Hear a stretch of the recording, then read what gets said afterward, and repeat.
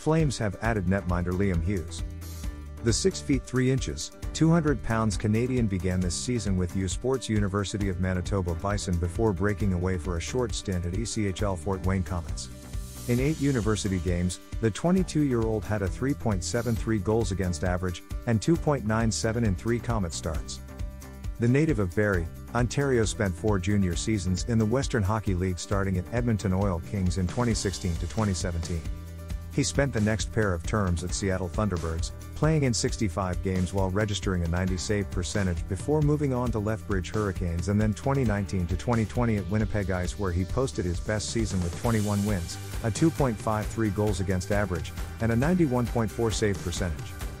With the transfer deadline coming up, we know we have to finish the season with 3 goalies on the roster, said Paul Dixon.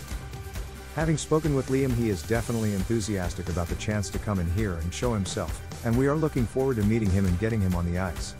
With any luck, we might be able to do that this coming weekend if all the final paperwork can be secured.